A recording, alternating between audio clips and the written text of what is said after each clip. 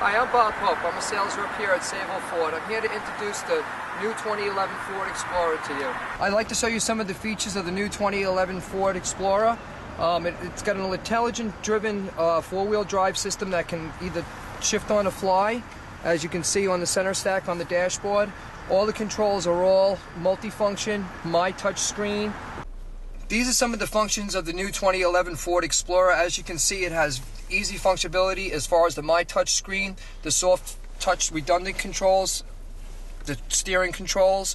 Everything can be operated by voice, steering, the old school redundant, or the new technology as far as the Ford My Touch, and the sync and your phone and navigation is all in one screen.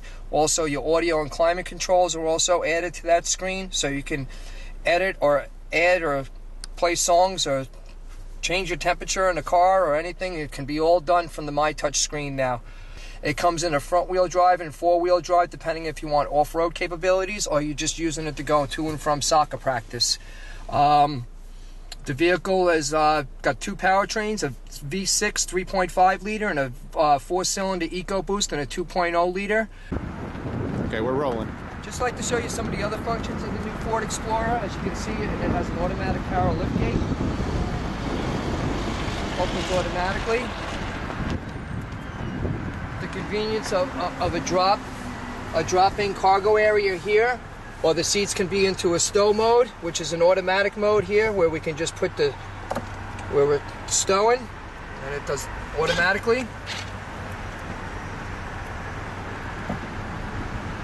And now you have a completely flat cargo area, and these both, the second row also goes down flat with the headrest tilted forward, as you can see there. Okay.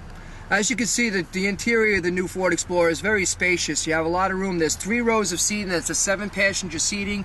As you can see on the second row here, it has a center stack that comes down for cup holders. There are cup holders all over the vehicle. I think there's 8 in total, which is also nice to have. You got a temperature control for the rear climate temperature control here, an AC 110 volt to plug in. You know, the kids have their little toys that they play with, and you have all the functionality here. You also have another cup holder that comes out over here. Also, for a little sun and fun, the Explorer comes equipped with a dual panel moonroof, which is a very nice option to have. Gives a lot of lighting onto the interior of the vehicle. Makes the kids happy. It makes everybody happy. As you can see, the front functionality of the new Ford Explorer: auto dimming rear view mirror, convenience lights, a holder for your glasses here. This is the Home Link. The Home Link is an actual system that you can attach and program your garage door opener and your home alarm through this system here, which gives you functionality of pulling in your driveway and just pushing a button without having the garage door opener there, which is a very nice feature also of the Ford Explorer.